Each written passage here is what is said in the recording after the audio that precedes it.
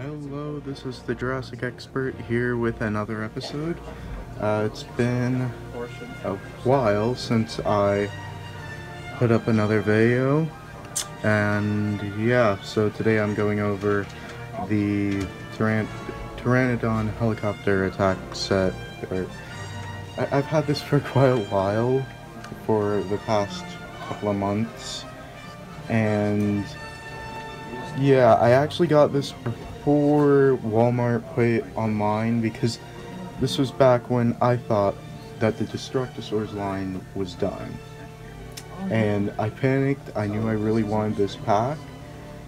So I got it for a very overpriced price on eBay, and I had to get it shipped from Mexico, and in the end it came later than when they were actually put on Walmart.com. So yeah, so let's just dive in with the human figure that we get, the ACU Trooper. Mine has a defect on the face where it kind of looks like somebody's pushed his face against like a window or something.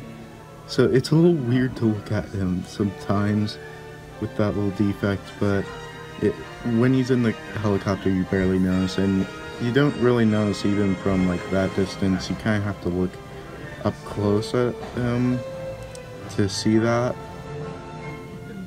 But yeah, other than that, the sculpt is great. They got a lot of the detail in the wrinkles and everything. They even got the things on the helmet. So yeah, and they got like a little Jurassic World logo there. And yeah, let's go over the articulation, which I forgot to do with Ian Malcolm. So he kicks his leg out that far, in that much, out that much, back that much, and bends that part of the leg in that much. Can spin all the way around. Don't really know why you'd want to do that. It's the same with both legs. I mean, arm goes out that much and that much.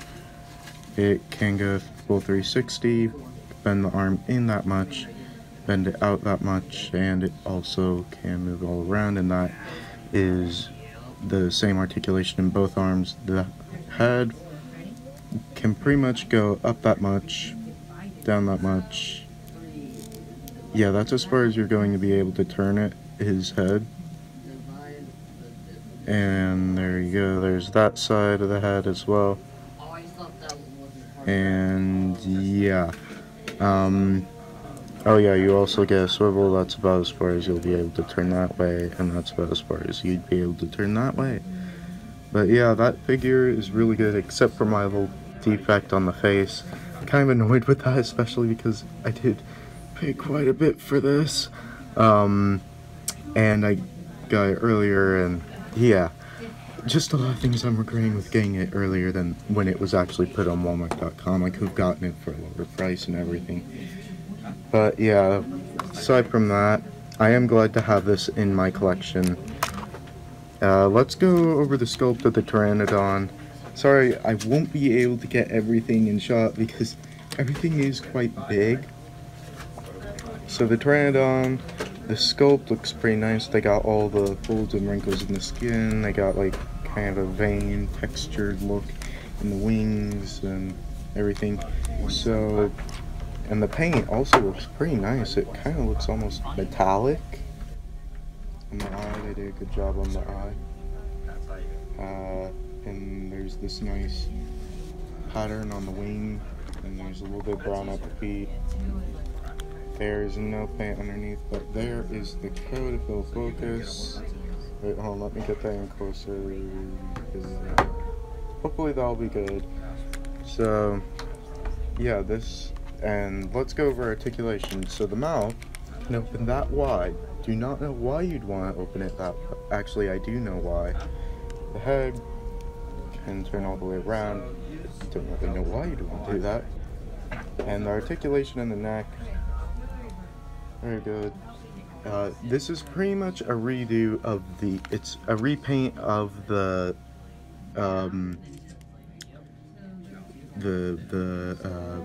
electronic Pteranodon, what I forgot what those are called at the moment. I'll remember them later, hopefully. And except this does not have sun. You see that button there, you press that and the wings go up, and I almost forgot there's articulation in the wing. You could go pretty much bend in the wing that much like that, and bend the wing out that much like that. Again, don't really know why you'd want to do that, but I do kind of like when I'm positioning it, if I'm having it diving or something like that. But yeah, so that's the Pteranodon, and let's go over the helicopter that comes with this. So the sculpt on this actually looks pretty nice. They got little scratches and dents in it on there, and yeah, so this actually looks pretty nice.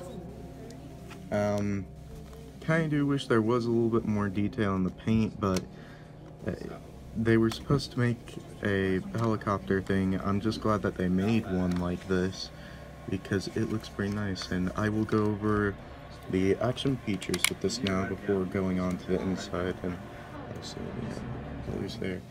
So you have this little crane thing that extends about that far.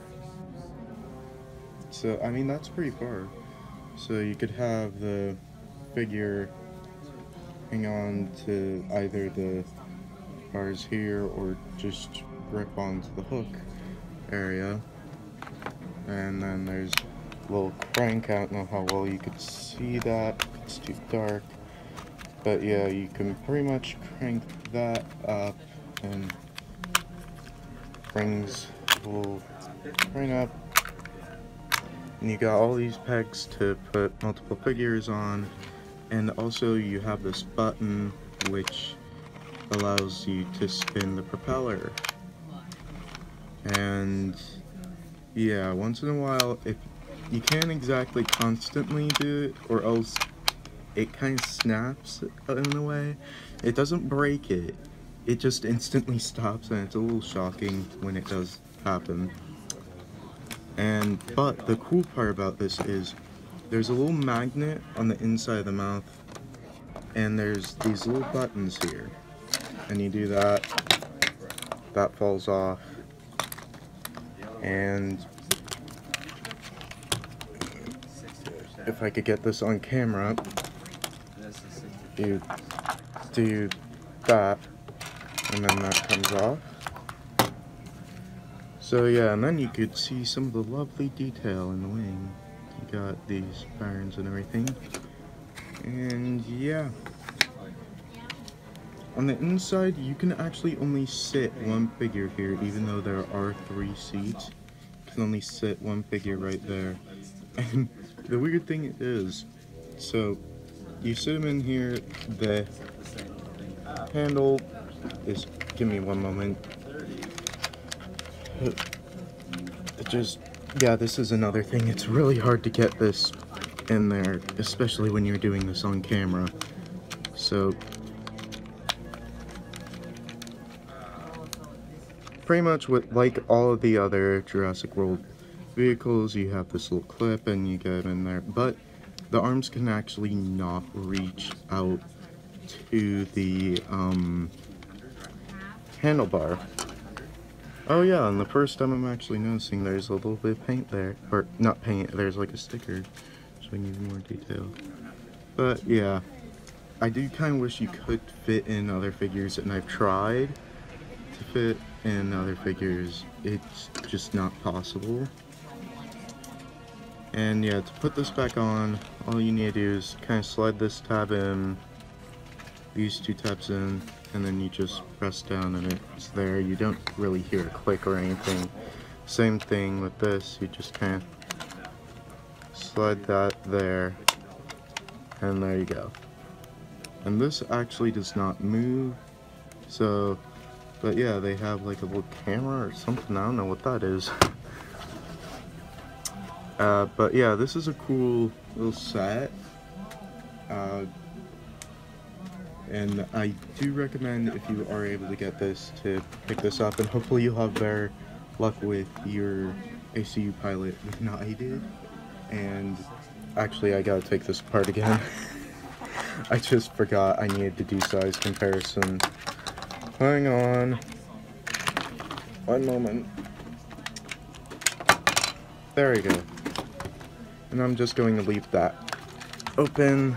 There we go. So we'll do size comparison with humans first. So there's the mercenary. At first he actually seems bigger than the other figures, but actually he is a little bit bigger. So there he is next to the mercenary. And here he is next to a standard attack pack blue. And to compare Pteranodons now, so you got this one, and I've brought the Roarivores. That's what they were called, the Roarivores, right? So there it is next to the other Pteranodon that we got with the Roarivores. You can see that there are differences in paint, but the main big differences other than paint is that this has sounds and everything, and this does not. So yeah. And to compare the size of the helicopter with this, here it is next to the mercenary again, and here it is next to blue. Just to give you a good size, I'd say that's about a decent size for a helicopter, for like a small helicopter, if I could get that more so in shot. So yeah, you could have any of the characters sitting there. I just mainly like having the ACU troop sitting there. And yeah, I guess that's it for the review. Hopefully I'll be able to put something up again this week. I have something coming in the mail, so yeah, I'll show that off. And I got a couple of cool things for Halloween as well that I just found online, right? And those are pretty cool. I might do a review on those. So yeah, make sure to like, comment, and subscribe. If you haven't, click the notification bell and to get notified whenever I put up new videos. And as always, dinosaurs might be older than you, but you are never too old for dinosaurs. Bye bye.